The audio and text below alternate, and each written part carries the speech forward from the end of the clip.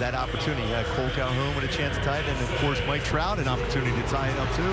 Homer. Cruz reaching for that one. It's a two-hopper to David Freese. One down.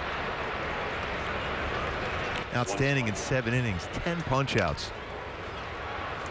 Bouncer to the right side, and Eric Guybar in the overshift throws out Al Seager. That's a shortstop. A 2-ball, 2-strike count. And Morrison lifts this one out towards center. Trout at the wall, leaps up, and he got it. Perfectly, even looking into that sunshine. Yeah, not an easy play. Had to go a long way to be able to make the play well over the wall. First inning prevents a home run here in the 8th inning. Great play.